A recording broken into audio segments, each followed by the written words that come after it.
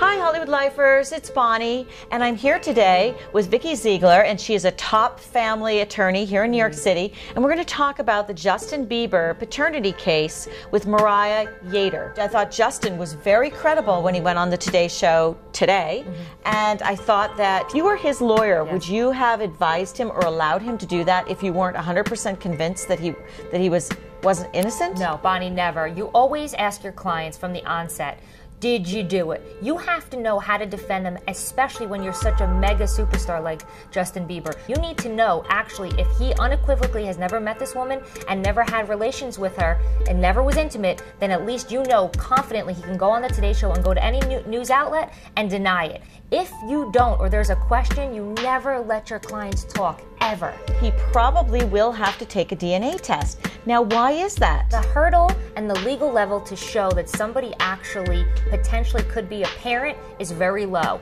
If you come into the court and you say, listen, I met Justin Bieber, we did have sexual relations, he might be the father, the court is going to not take testimony at that time. They may say, not a problem, we're going to go forward and we're going to order the test. How can she prove that she met him? It's her word against his. Right, and unfortunately in family law, because that's what it is, it's in the family court, people can say, we spoke, we had conversations, I met him after a show, but I don't have proof. But it's my word under oath. I certify to the fact that I met him and had sex with him. The court will take that at face value. He was always surrounded by people. Right. I can't imagine him having a moment where he could be alone with this young woman. So what if all the people around him, his mother, his manager, they all swear under oath that he was with them and never left their sight on the night that supposedly this happened? Could that be used to get him out of having a DNA test, no matter what she says? I always question people who go to the bathroom, because a lot of these celebrities and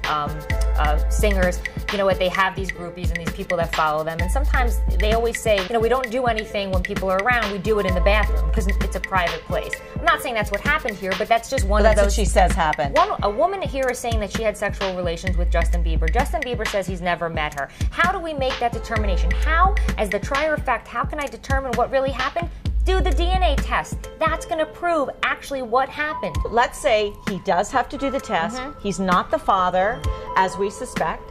And what happens to her? Is she going to be liable for anything? Can she be charged with anything? In California, I do believe you can be charged with lying to police. I mean, at this point, if she has never met Justin Bieber at all, and she actually is, and he's not the father, I think she could actually go to jail for up to 2 years. That's what we've been told. And that, you know, that's serious stuff. If in fact she did meet him and it's proven that they did have some type of interaction, maybe she did believe that he was the father and she may not be charged. So really, we're going to have to see how the facts. But then she apparently could be charged with having sex with an underage person. Statutory rape. Yeah, apparently. So it's a no-win situation. Right. As you said, usually the motives are money here.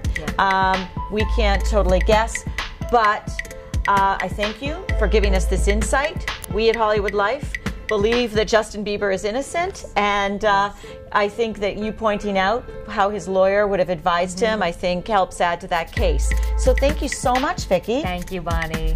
Bye.